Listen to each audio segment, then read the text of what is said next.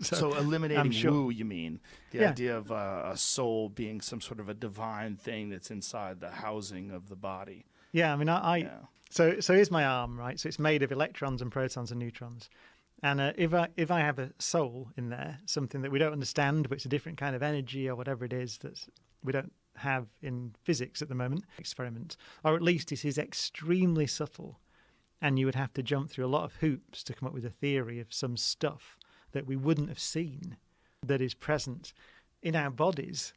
And presumably, if you believe in the soul, you want it to exist outside. When you die, you still want the thing to be there, and you might believe in ghosts and things like that. I mean, look at a ghost. I mean, it is something that carries the imprint of you, presumably. It looks like you, right? So that means that it interacts strongly with the matter that is you, because it carries a pattern. If it carries a pattern, it carries information. If it carries information, there has to be an energy source that allows that information to persist.